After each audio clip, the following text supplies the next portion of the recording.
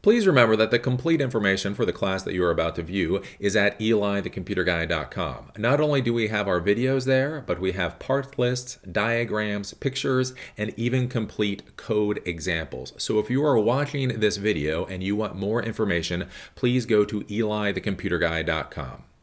Welcome back. As you know, I am Eli the Computer Guy, and in today's class I'm going to be showing you how to use a Linux tool called JpegOptim in order to try to optimize and compress your image files on a Linux server. So basically, think about if you're using like a content management system or you're doing something where your server is having to present a lot of image files. Well, especially if the image files are going to be showing up in web browsers, basically they're going to be showing up in HTML pages. One of the issues you can run into as a website administrator is simply because you resize an image in CSS or HTML, that does not actually make the image file smaller for when the server has to send the image file to the web browser. So one of the problems a lot of new website administrators run into is basically they have very large image files, let's say they're 5 megs or maybe even 500 kilobytes in size, and then the issue is they send those whole files over to the web browser, and then they simply shrink them down into little thumbnail images. So that means you have a teeny tiny little thumbnail image that is actually a very large file size.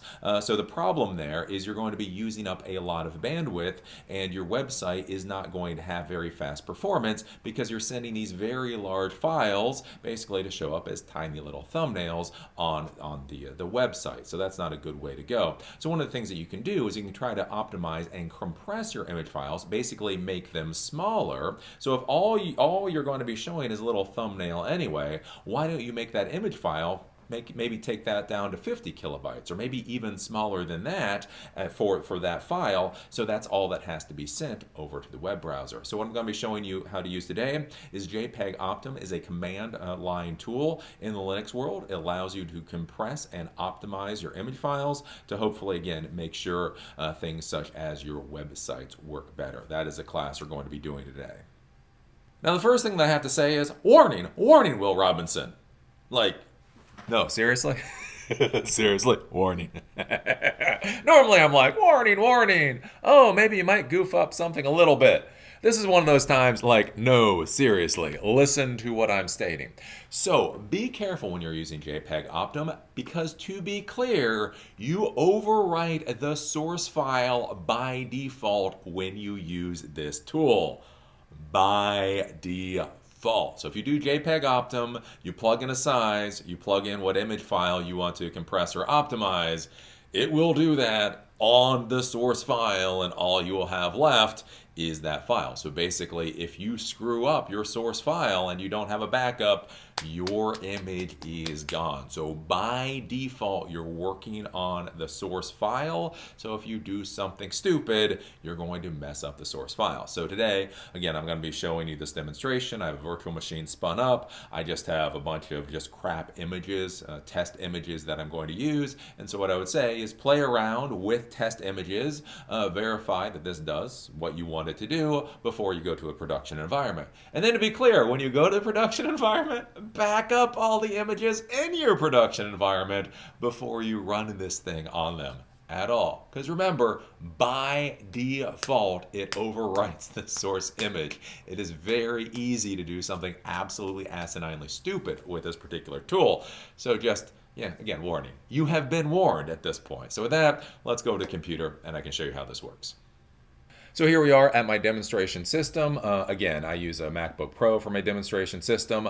On that, I've installed VirtualBox, and within an instance in VirtualBox, I've installed Ubuntu Desktop 18.04 LTS. So any version of Ubuntu you're going to be using, this should work fine for you. The reason that I'm using the desktop version is so that I can very easily open up the image files, show you things like the file structure and all that kind of thing. But do understand you can run what I'm showing you today on a pure pure Linux Ubuntu server with just the command line, you do not need a GUI interface. I'm simply using a GUI interface to make it easier for you to understand what's going on. Now, the first thing that I want to show you is the file structure that I've created today. So again, when we go into the terminal, you understand what's happening. So basically what I've done is if you open up files over here, this opens us up into the home directory for the user Bob. And so within the home directory, I have created a folder called JpegOptim test. Within JpegOptim test, I have put 10 image files here. You can see the image files range anywhere between like 15 kilobytes all the way up to like 213 or so kilobytes. I also have an output folder. So again, when we're going to be doing this quote unquote real, I'll put in JpegOptim, I'll put in all the options, and one of the things that I'll do is I'll say output to this particular output folder. If we open up an image file just to show you, I simply double click on this, and basically these are just pictures of my local grocery store. So that's the file structure that we're going to be dealing with today.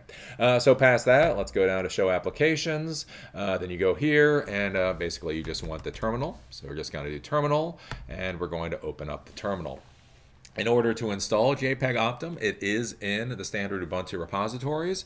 So all I have to do is sudo apt-get install JpegOptim, and this will install it for us. Super secret password of 123456. And now it's going to go through, doesn't even ask us if we want to install it. It'll just keep installing, takes a second, and now it's installed. So to be clear, there are no configuration files for this. There's no INIs or anything that you have to deal with. So it is now completely installed. So past that, let me clear the screen. The first thing that I want to do is just make sure where I am in the folder structure. So I do pwd, and we can see that I'm currently in Bob's home directory. So since I'm there, we do ls-l. I'm going to be going to the folder JpegOptim test. So I simply do cd JpegOptim test, enter, ls-l. And then we can now see all of the image files that are here. So the image file that I showed you before was this 10.jpg. So since this happens to be at the top, this is what we'll deal with first. And what we can see here is that it's currently at 188,000 kilobytes, right? So basically, I just want to try to shrink that a little bit, see if I can make that smaller. Let's see if we can make it down to 50 kilobytes. Now, one of the important things to understand here is, again, even when we give it a size, it is going to try to shrink down to that number, but it might not make it there. It'll shrink to basically as much as it can. So in order to try to shrink 10.jpg down to, let's say, 50 kilobytes, all I have to do is I simply have to call JpegOptim. And then from here, then I'm going to say what size I want. So hyphen, and then I do size equals, and let's do 50K. So 50K is for 50 kilobytes. And then I give it what file I want to modify. And so I'm just simply going to do 10.jpeg. So basically, this calls JpegOptim, tries to shrink this down to a size of 50 kilobytes, and that is for this particular image. Now, it's important to understand, you do not see an output directory here, right? So again, this is going to overwrite the source file. Now, all I have to do is I hit enter, and now we can see it was optimized by 72%. If I go back and do ls-l again, we can see now it's down to about 50 kilobytes. So if we go back, we take a look at our files. So we go to the JpegOptim folder, and so we take a look at 10.jpg. We can see it is now down to about 50 kilobytes versus the size of the other ones. And we can open it up, and we can see what it looks like. So we can now see that it is a hell of a lot more pixelated than it was. So again, before, when we took a look at the image file, it looked pretty nice, it looked pretty. Now it looks pretty ugly. But the thing to realize is if we shrink this down to, let's say, a thumbnail size, let's say maybe that's going to be the size of the thumbnail, then even though it's pixelated, it's so much smaller now, the end user may not be able to notice it. So that's one of the important things with this, is you've got to be thinking about what is going to be the size where your users are going to be viewing the file and then determine what's best. So that's basically all there is for the simple using JpegOptim. Past that, one of the important things to do with JpegOptim is to put a destination.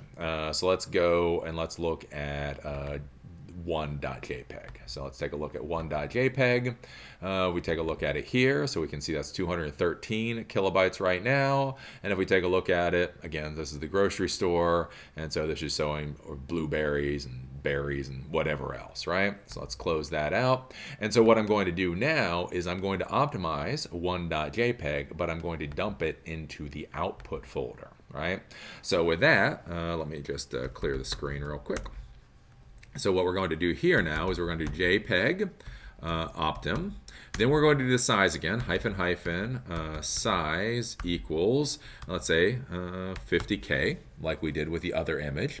Then we want to do a destination. So we're going to do dest, and that's going to equal, and then whatever the folder is. So again, so we're currently in the JpegOptim test folder. So basically, we're just going to do the normal folder path. So we have a folder called output. So we're simply going to output into that. And then we're going to do space, and they're going to do one.jpg. Right? So basically, one.jpg is going to try to be shrunk to 50K, and the output is going to go into the output folder. I then hit enter. It was optimized by 76%. We go here. We open up the JpegOptim. One of the things we're going to notice is at this point now, since we had that destination, the original JPEG file was not modified. So we can go in here and we can take a look at this file now. We can see this was modified, so that's 51 kilobytes. We can open this up and we can see it's a lot more pixelated. See, that's really, really pixelated here. So we can shrink it down. We can try to figure out what size we think the thumbnail is actually going to be when it shows up on the web page, and then we can determine if that's good, right? So we can clear out of that. We go back to the first JPEG. We can open that up so we can see what this is. It looks a lot better. And so again, that's where you can go through and you can play. You can say, well, is this better, so on and so forth. One of the things you can do is you can overwrite. So let's go back here to JpegOptim again. So one of the things you can do here is, let's say 50K was too small, right? 50K was too small. It just looked bad. So we can do 100K. And then one of the things we want to do here is then we want to give another option, -O. So again, -O, basically this is just going to be to overwrite.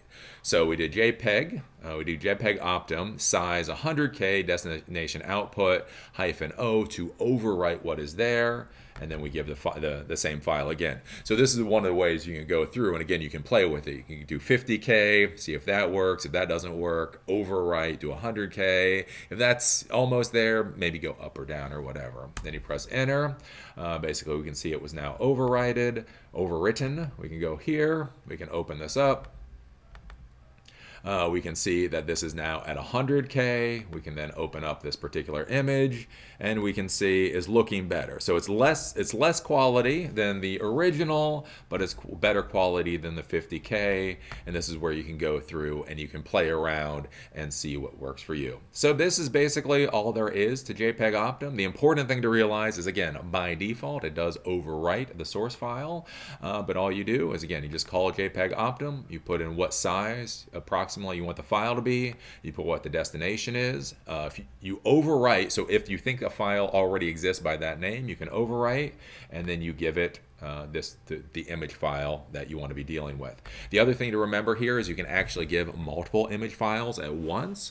So I could do, let's say, JpegOptim. Then we can do size equals, and then let's say do 100K, like we did before.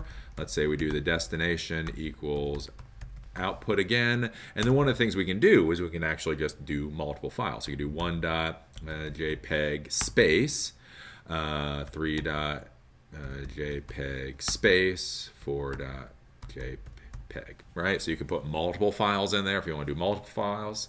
We hit enter. We can see it went through. It did the multiple files.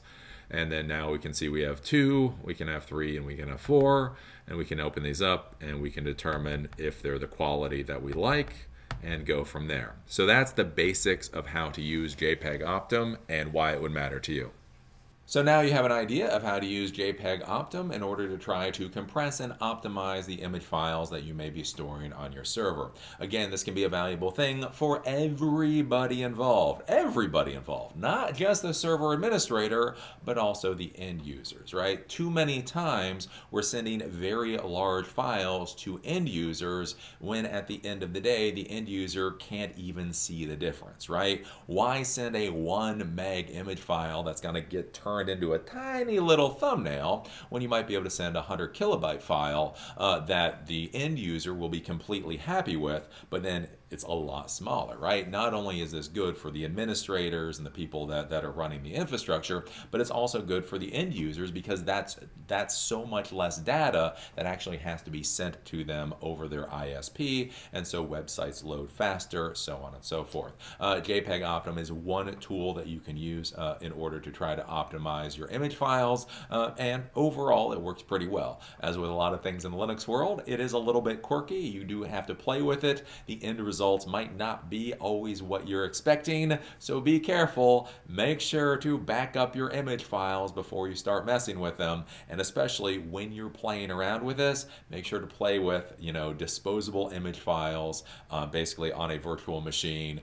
Do not play with this on a production machine because you can screw things up very quickly. Do remember, again, by default, this little tool overwrites the source file. So again, if you're sitting there and you're like, oh wow, this is cool, I can use this to optimize my WordPress website. So let's say you're running a WordPress website on your own instance up on DigitalOcean or something, and you're like, wow, I can optimize the images on my website. If you just simply go and you start playing with it on your production WordPress site before you really know what's going on, and especially before you have a backup, you can do a lot of damage quickly. You can do a lot of damage really quickly, so be careful with that. As always, I enjoyed teaching this class. I look forward to seeing you at the next one.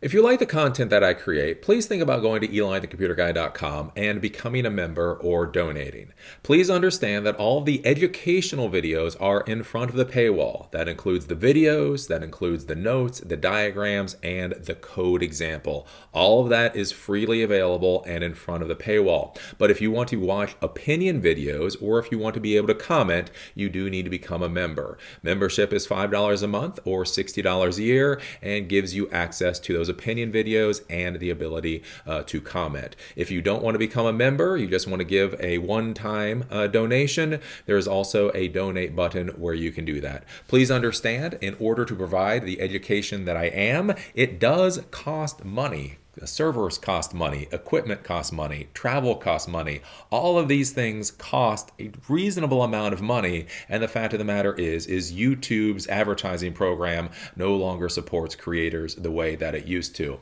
So if you want these classes to continue to stick around and you find them to be valuable, please think about either becoming a monthly member or donating a few dollars for this project.